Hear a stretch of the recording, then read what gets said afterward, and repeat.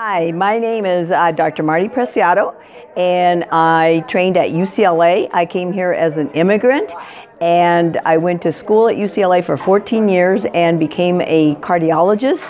I joined a medical practice in East Los Angeles and subsequently worked also at St. Joseph's in Burbank.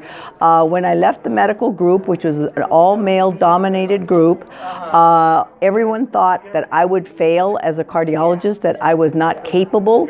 And in fact, I'm one of the top 10 businesswomen in this country of 2013, and currently still a Women's Achiever recipient.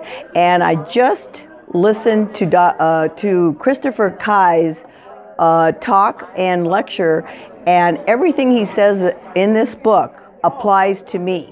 I have continued to persevere, continue to look at other avenues, to look for people that would support me and help me with my achievements, and mingle with the right people, and continue to learn and try to really achieve what I thought was never achievable in a woman's world.